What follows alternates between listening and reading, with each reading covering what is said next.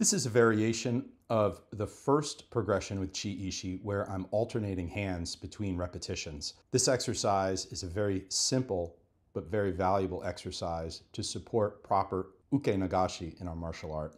This is a specific way of blocking with a dynamic carrying or whipping motion with the arms. It also supports range of motion, dexterity, and strength.